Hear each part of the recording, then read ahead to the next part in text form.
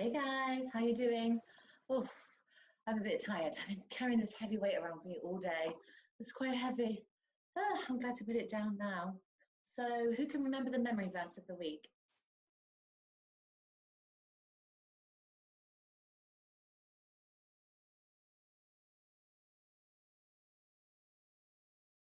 That's right. The Lord commands us to be brave and strong, and don't be afraid, for the Lord your God will be with you wherever you go.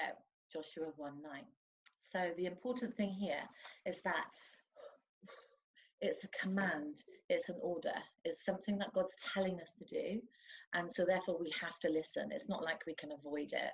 It's something that God tells us we have to do. It's not a choice. And I don't know about you, but when I hear orders, when I hear people telling me to do things, I'm like, who are you, my mum? Okay, bossy McBofferson, don't need to tell me what to do and get all bossy. But I guess like it's God, so we probably kind of have to listen. So sorry, this bag is causing me great pain today. I've been carrying it with me all day, and it's like, I'm just going to put it down and I'm just going to check what's in it, if that's okay. This is causing me great pain, and I've been carrying it with me all day. So, this, oh, no wonder. Fear. Been carrying that all day. That's quite heavy. That's quite a heavy load to carry. What's this? Oh, worry. Been carrying that too. What's this? Oh gosh, more fear.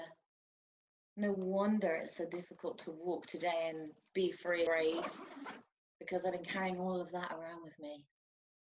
So I guess that's like really difficult to carry. And I guess that carrying fear, no matter what it looks like, it weighs us down. And we can't carry on when we carry that. Of course, fear doesn't look like a rock and you don't carry it in a bag. Fear is like things that slow you down, things that just stop you from being brave and strong.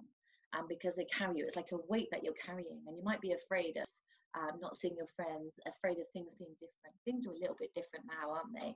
And you might be a little bit afraid of that. And that's fine.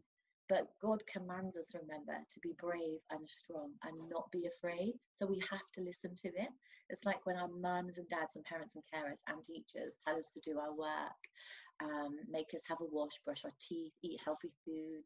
They give us all of those orders out of love. It's not because they want to be mean to us and they want to be bossy McBofficer, but it's because they love us and God loves us and He knows what's best for us. He doesn't want us to carry rocks of fear that weigh us down and stop us from being brave and strong.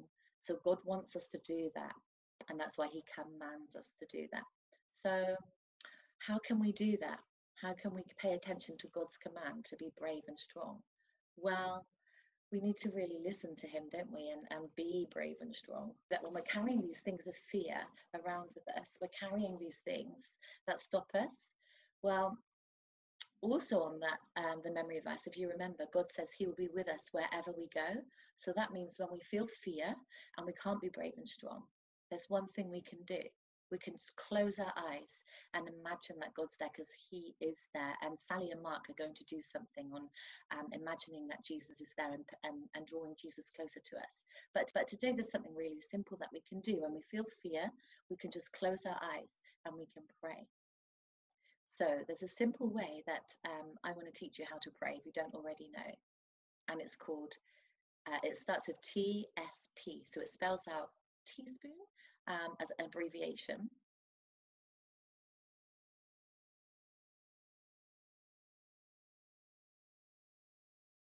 So with TSP is how we can pray. It's a simple way. So the first T stands for thank you. So we thank God for something that He's done. And we can thank God for His promise to always be there for us. The next one is S, stands for sorry.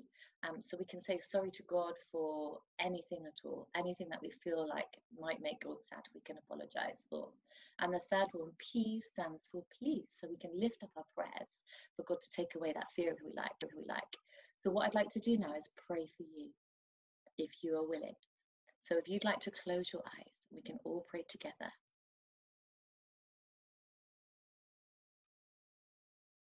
So, dear Lord Jesus, thank you for your promise to be with us wherever we go. Sorry, Lord, that we want to do it our own way sometimes and we don't have complete trust in you.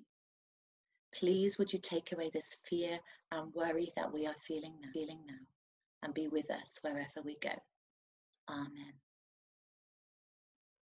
So if you'd like any more prayers, please send me a message, comment below, and have fun. Be brave and be strong, because God is with you wherever you go. And see you soon, guys. Love you lots. Take care. Bye.